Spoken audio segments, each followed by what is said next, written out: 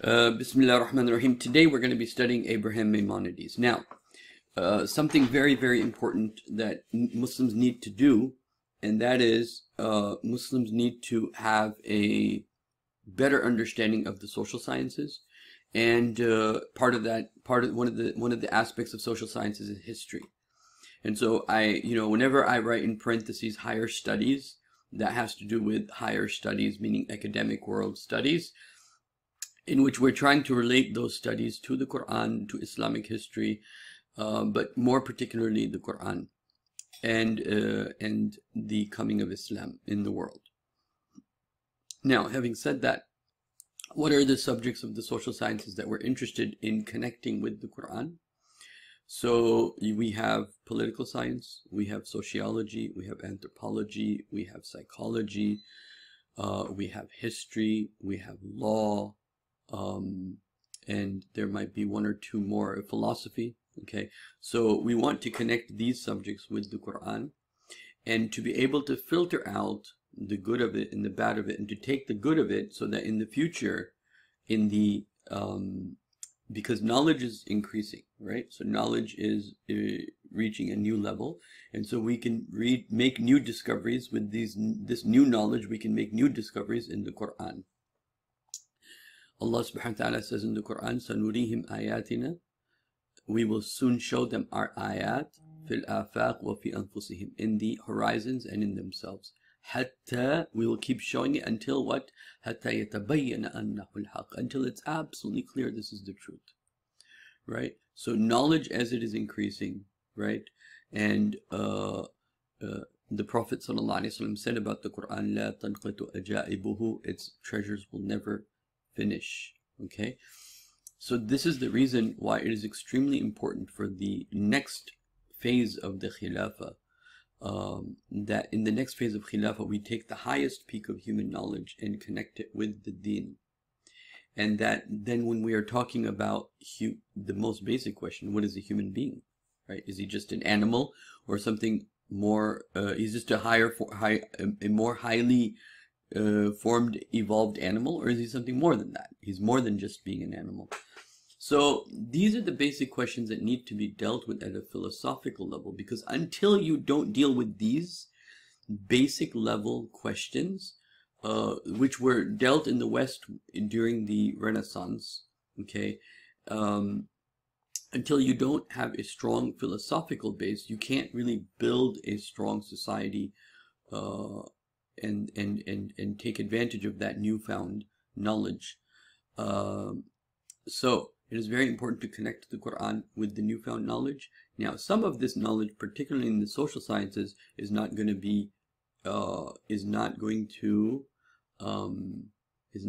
fit with Quran and Islam very well. For example, many aspects that you'll study in the university about feminism are not going to fit with the Quran and the Sunnah of the Prophet ﷺ. But the second thing to do after that is to be able to put the things that don't fit under the Quran under a microscope, to be able to critique it, to be able to understand it, and to break it down so that the minds of the masses that are being brainwashed to think in a certain way then can be delivered to the right way of thinking. And so then that's part of that project. What we're going to be studying today is the son of Maimonides, who is considered the greatest jurist and a legal expert in the Jewish religion, his son Abraham. Now, Maimonides is an interesting person. We may get to him one day, but Abraham is also very, very interesting. So we're going to read a paper about him and his relationship with Islam, and how he saw the Jewish relationship with Islam, how he saw these two kind of like religions come together in a symbiotic relationship. And why am I highlighting this? Because I'm highlighting this to show that how the Jewish people of the past thought versus how the Zionist movement of today is thinking, right? And so you'll see this symbiotic relationship that he talks about. And so he says a lot of interesting things that we're going to discuss. And so let me just, without any further do. And then I'll be talking more about the importance of Islam and social sciences, and then connecting these at the academic level. So let us start here. Okay. Respectful rival, Abraham Maimonides on Islam. Okay. And so let me see if I can get this paragraph up here. I'm just going to read and explain the parts that I think need to be explained. Otherwise, I'm just going to continue. Islam occupies a unique position in medieval Jewish imagination. From the 10th through the 13th century, Islamic society was for many Jews a bastion of civilization and culture in which Jews played a vital and a transformative role. Yet, as members of a proud religious minority, many Jews regarded the religion of Islam with deep ambivalence. Ambivalence is, there's a positive and a negative relationship together. This is also something that I should talk about a little bit. Why was there a positive relationship? Because Muslims treated the Jews right. They allowed them intellectual freedom. They allowed them to do whatever they wanted to do, as you'll see, for the most part. Now, obviously, there were times where this is not true, but for the most part, it was true. It certainly wasn't the situation of the apartheid in Israel, okay? Now, on the one hand, think of this. I want you to kind of like truly understand this, right? Here are a people that dress like you, look like you, eat the foods you eat, but they're of another religion.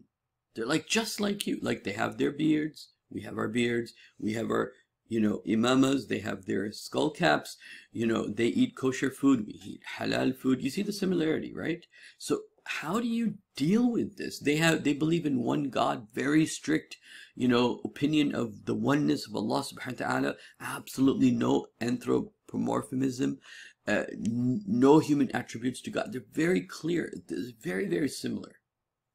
So how did the Jewish people deal with this? And also, there was another problem. It's because of the similarity, because this looked just like this in many ways.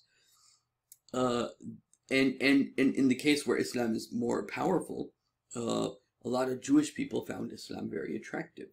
And so there had to be an intellectual understanding of, okay, how do we, and that's where the negativity part comes in, which Allah subhanahu wa ta'ala says, that the jealousy, because they saw themselves in Islam, and this, creates jealousy, which I'm not going to go into the deep psychological, that you usually have a love-hate relationship with your cousins or your brothers and sisters and siblings. And so Islam started out as that, but then it becomes deep rivalry, deep hatred. These people believe in the same things we do. And so how do you justify this kind of like relationship, especially if you're in a Jewish community, you're a minority and the Muslims are at large? And not only that, the intellectuals amongst the Jews are seeing that it's Islam that's helping us. Remember this, very important. It is Islam that is helping us to codify, systemize our own religion based upon the teachings of Islam. And so they saw Islam as a reflection of their true faith. But at the same time, they didn't accept it as a true faith. And this will become clear in this article as we read it, okay?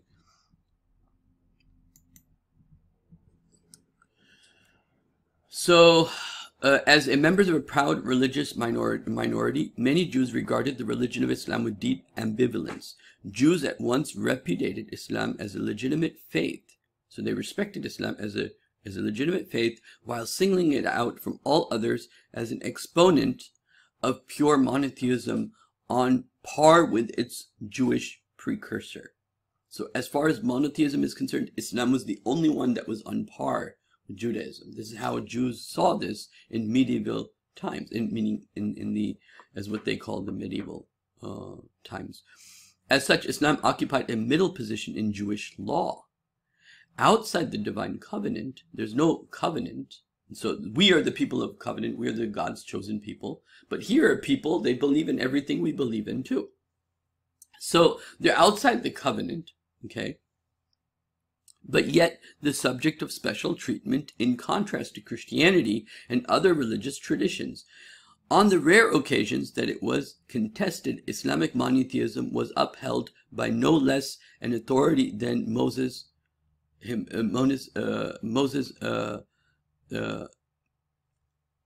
is the Moses that is the second most probably important person after Musa alayhi himself.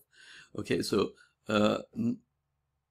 Maimonides as a subject of beyond dispute, meaning it was beyond dispute that Islam's one God is the same as the one God that the Jews believed in. Yet elsewhere, meaning Maimonides, okay, elsewhere denounced Islam as a prophetic forgery and a crude distortion of Jewish forebear.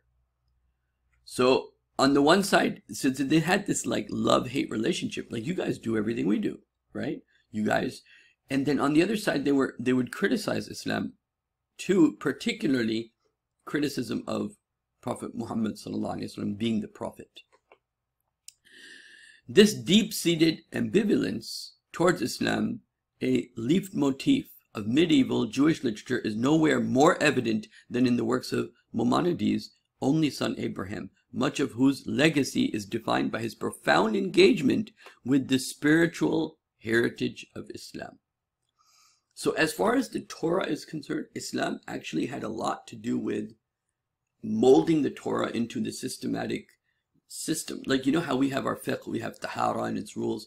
So the same thing.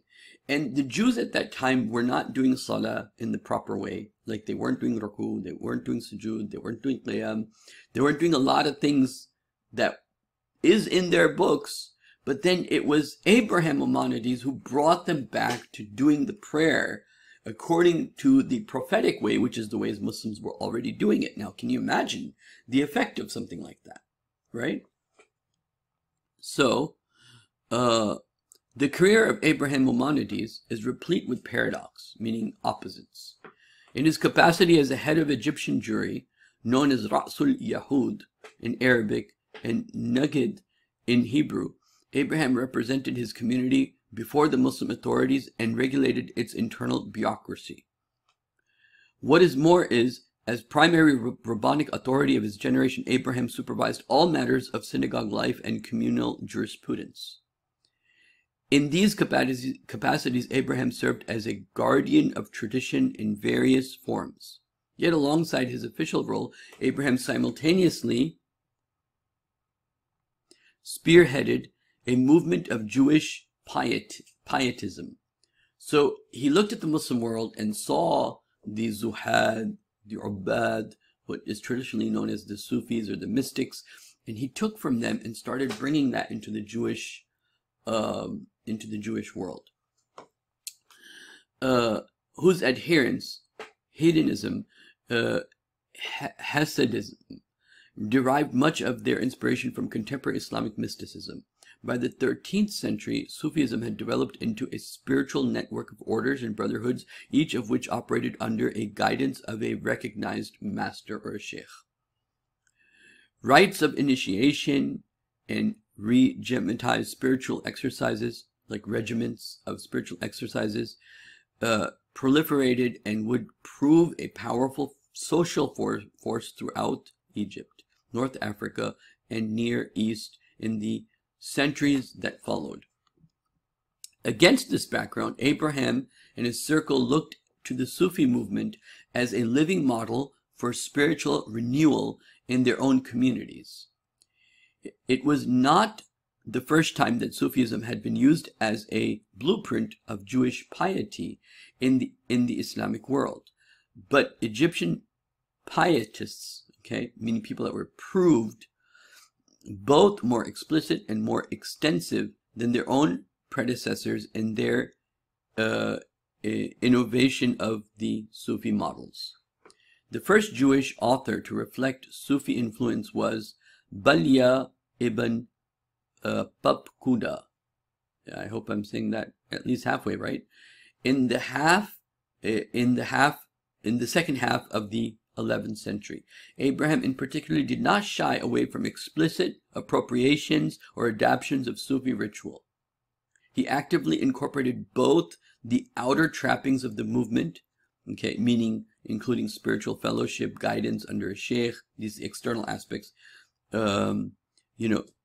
discrete rituals of meditation and fasting, wearing of distinctive garments, and much of its religious vocabulary and devotional ideas. So that was brought in from the Muslim world into the Jewish world. So you could think of, why were they able to do this?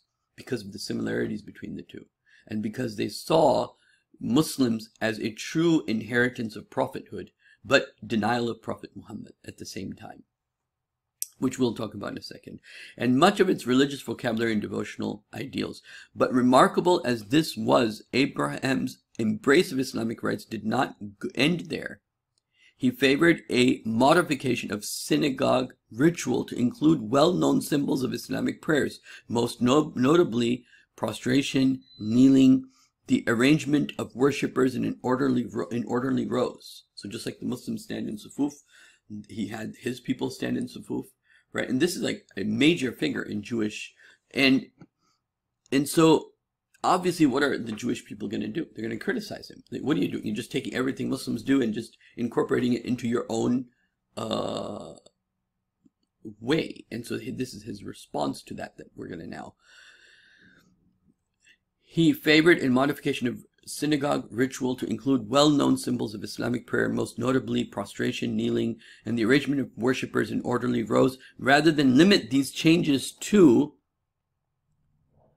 priestess circles. Abraham directed his appeal to the entire community in an effort to stimulate a spiritual revival among his comrades, you can say.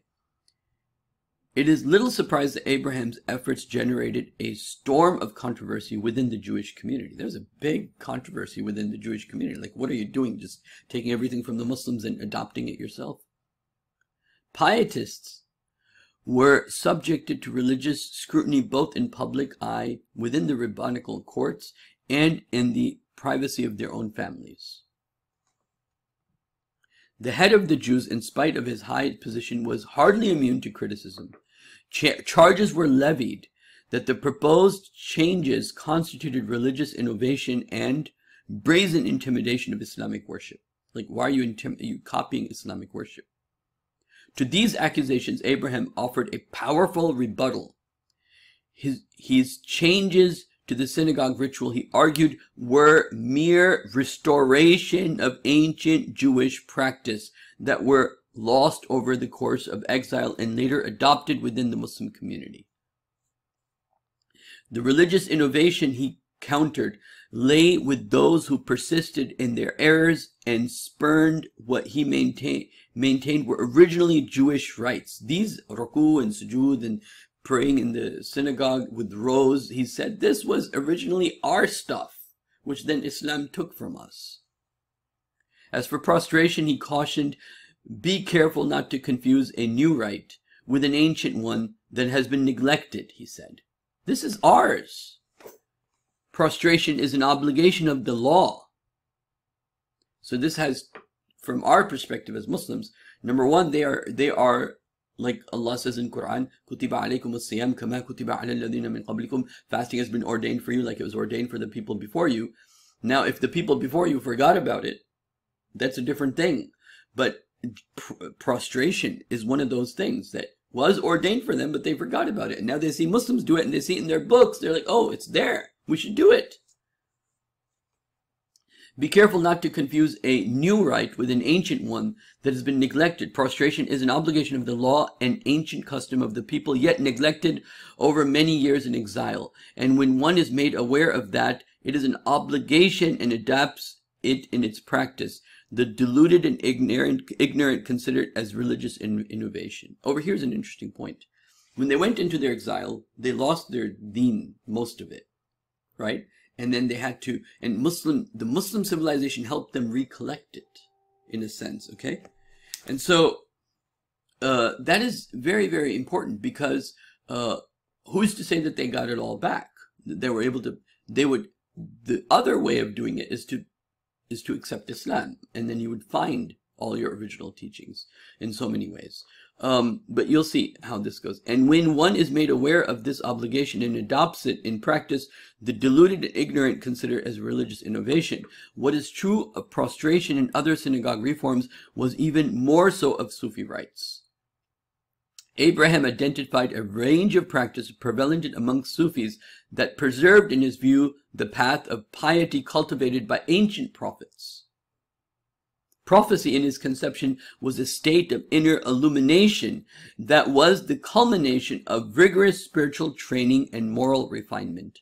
Abraham and his circle argued that Sufism drew inspiration for its ascetic regime and discipleship from biblical prophets, and asserting that these were originally an integral part of Jewish tradition and must now be reappropriated by the community. A host of biblical passages were adduced to assert that the Sufi rites, from austere poverty to ragged woolen garments, were among the many things transmitted to the Sufis of Islam. Okay? So the Arabic word he uses, or the Hebrew word intalaqa. Okay? Abraham assured his readers that the comparisons with the Sufi practice were warranted in that the Sufi initiated the prophets and followed their example rather than the reverse. Okay? So he's saying we take back from the Muslim community those things that are already in our book that we forgot, and now that we see it in practice, this helps us bring it all back.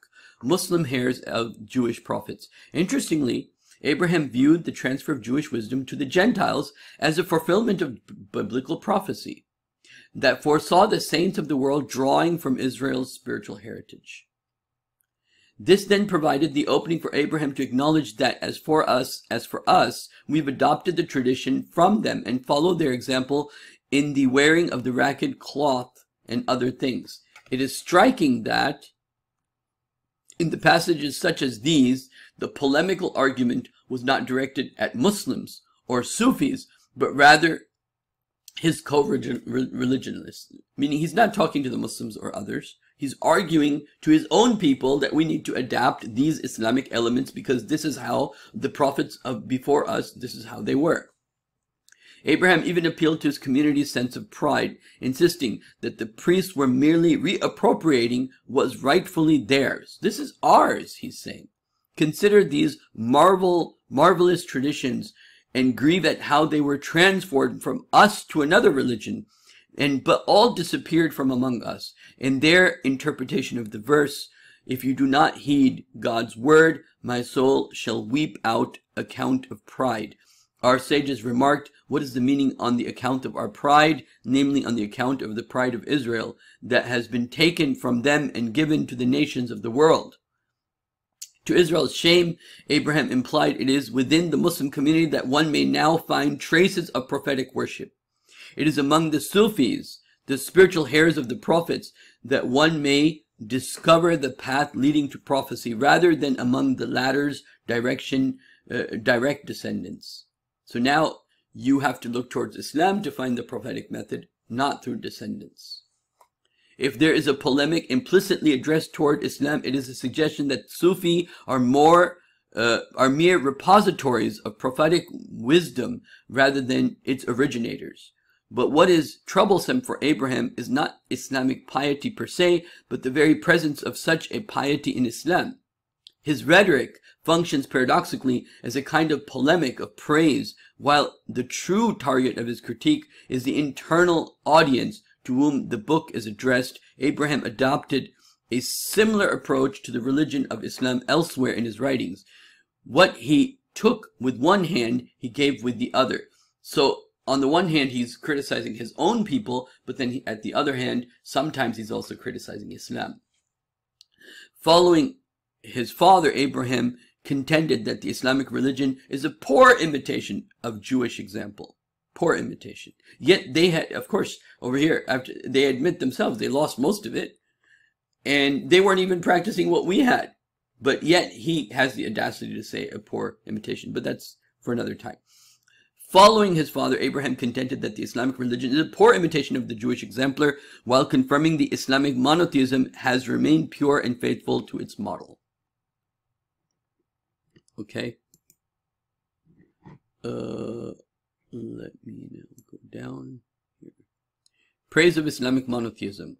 With regard to specific laws, although we have no evidence that he engaged in open debates with Muslim scholars, Abraham did not hesitate to identify himself what he considered defects due to ignorance and error. The prohibition of wine in Islamic law, because the Jews, they drank wine.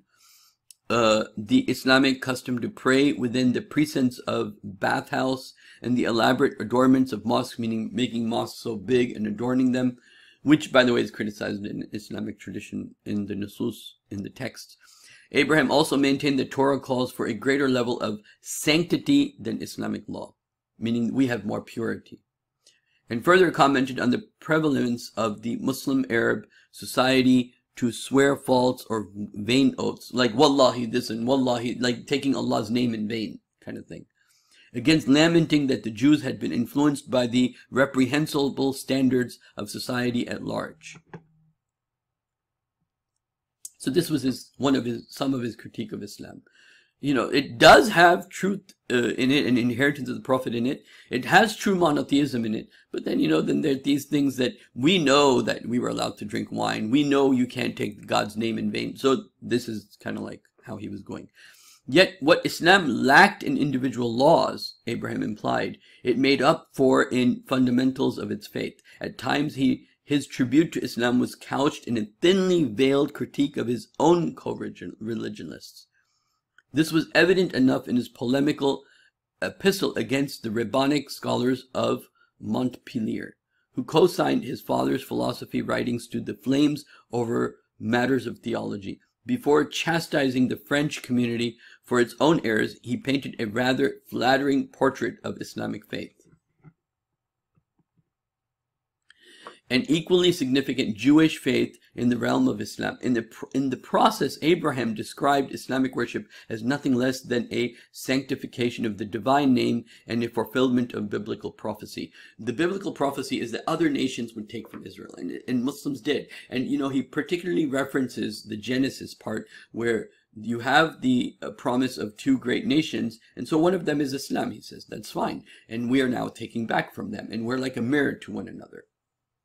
In the rejection of anthropomorphism is no doubt by any single Jew from east to west who dwells in the realm of Islam, meaning their tawheed, their oneness of God is pure, is what he's saying. Muslims themselves adopted this belief from the Jews and established their religion upon it. They rejected the foolishness and ignorance of their ancestors' idol worship, and as it is written, nations shall come to you, meaning Israel, from the corners of the earth, and declare, our ancestors have inherited lies, vanity, that is of no avail. Meaning nations will come and say, our forefathers were wrong, Israel's teachings are true, and they will take from it, and the Muslims did.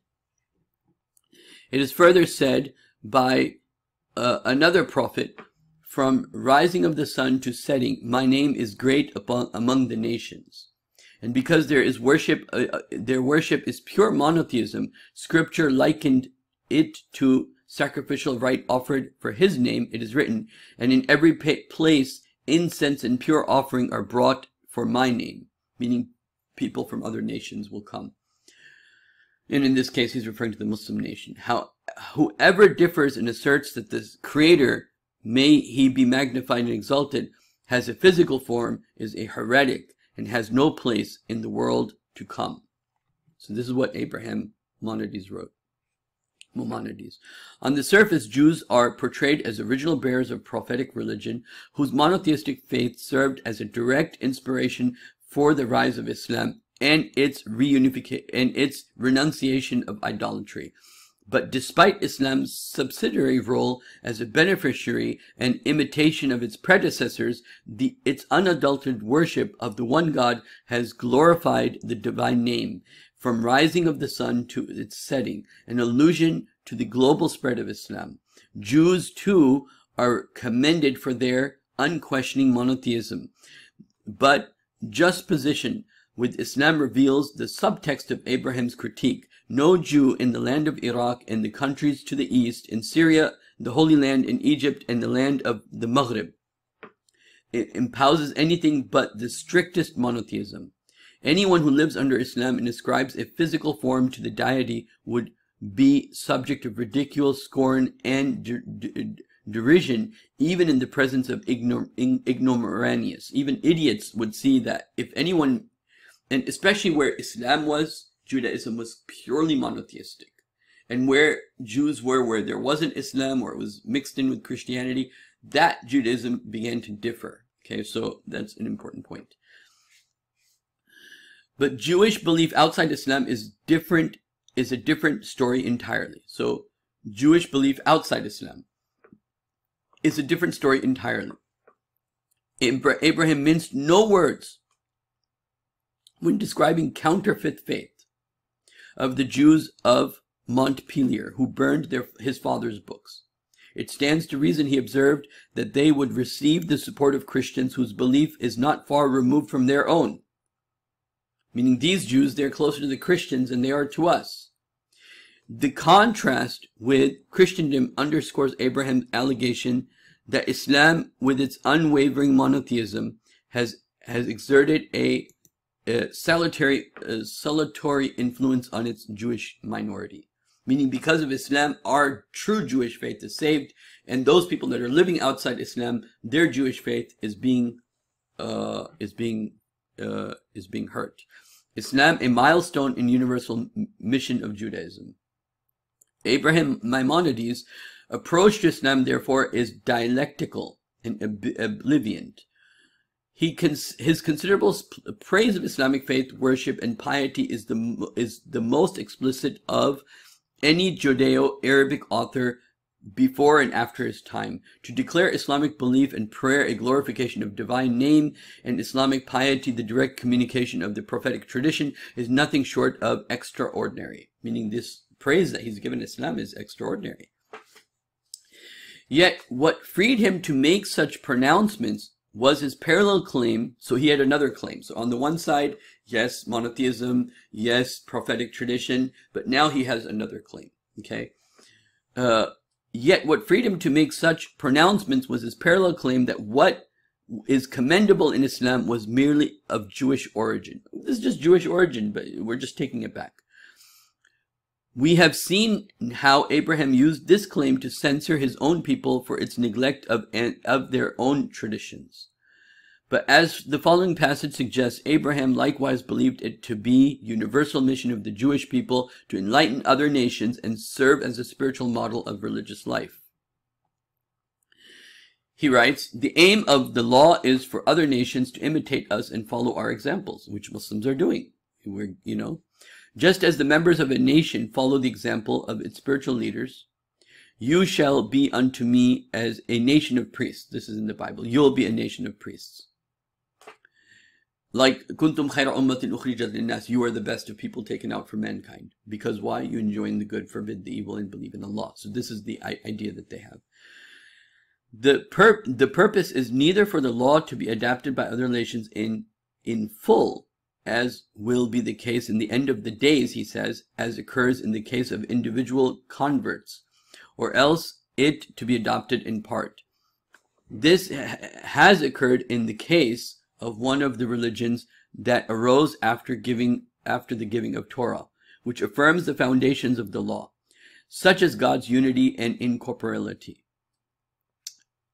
For this reason, the Torah says, Israel is my firstborn. So he's quoting the Bible. Israel is my firstborn, for the firstborn takes priority over other children, if one can refer to others as children at all. The reference to this, it's interesting because in the Jewish literature they also have the story of Yusuf, and Yusuf was the youngest, and he had the priority of the father. He had the eyes of the father. But anyway, in reference to this, scripture said, be faithful in its observance, for it is a sign of your wisdom and discernment in the eyes of the nations, who will learn from these statutes and declare, surely this great nation is wise and discerning people, for what nation has such upright statutes and laws? So it's talking about its laws, how interesting. One strength constitutes the other's deficiency, such that the two rivals remain locked in a tight embrace of mutual dependence and negation. Islam, in this view, is but a shadow of the Jewish forebearer, and yet latter must turn to its imitator time again for inspiration. Meaning, even though they're the ones imitating us, but we have to turn to them, meaning the Muslims, to get inspiration, to get an understanding. The restoration of Israel's privileged status among the nations will come at the expense of its monotheistic rival, while the very renewal of its spiritual mission requires an ongoing engagement with Islam. In order to revive Judaism, you have to engage in Islam, because they have something we don't. Much like its parallel struggle with Christianity, the ascendancy of one entails the diminishment of the other, both religiously and politically. Ironically, despite the unequal status and occasional harassment experienced by Jews under Islam, Abraham believed in the possibility of spiritual renewal precisely because of the extensive religious freedoms granted to the Jewish communities under Islamic law. For Abraham Maimonides, the temporal and spiritual ascent of Islam and its eventual demise are inextricably bound up in the fate of Israel. So they had this view that Islam would go up, that's kind of like imitating us, and it would come down, and when it comes down, Israel would go up. So they had this view too. In his interpretation of the prophetic verses in Genesis regarding Abraham's progeny, he accounted for the rise of a rival monotheistic religion as a fulfillment of divine blessing to Ishmael, the beginning of which corresponds with Judaism, and diminished state in exile, during a period of Israel's weakness on the account of its sins. By the same token, Israel's redemption will ensure that descendants of Ishmael and Ishu will in turn subdue themselves to the former subjects. So he sees that Islam is on the right path. Islam is on the right path, and Islam is going up, and Israel is down. But as Islam goes down, Israel will go up. So they kind of like saw this. Okay. By the same token, Israel's redemption will ensue when the descendants of Ismail and Ushu will in turn subdue themselves, or Ishu will subdue themselves in the former to their former subjects, and you shall be masters over your brothers. So then the Jews will be the masters over their brothers. And when you come to sole beneficiary of the Abrahamic blessings to the exclusion of the others, the new order envisioned by Abraham was as much political reversal, meaning political reversal where Islam is on top and Jews are on the bottom, a political reversal, as a spiritual one, in which widespread conversion and submission to the religion of Israel would follow. Okay. In the meantime, before the unfolding of the anticipated redemption, Judaism remained firmly within the embrace of Islam. In Abraham's paradoxical vision, the only hope for the ultimate restoration and revival of Israel lay in its ability to draw strength from the very embrace by modeling its spiritual transformation on the living example of Islam. So there you go. So that is the thing to think about. And my question for you in the comment section is that, what do you think about this? And what do you think about this relationship between Bani Israel and the Ummah of Bani Israel and the Ummah of Muhammad sallallahu alaihi wasallam being kind of like mirror images in a sense to one another? And what other things should we consider about this? And what do you think about the eschatological aspect of this, that they had this idea in mind that Islam declines, everything declines. As Islam declines, Israel would be on top. What do you think about that? So those are my two comments, and what other insights you have from this reading, please share it with me. But I think it's a pretty profound piece of article from many perspectives. But in this is also behind it kind of like a validation of Islam, right?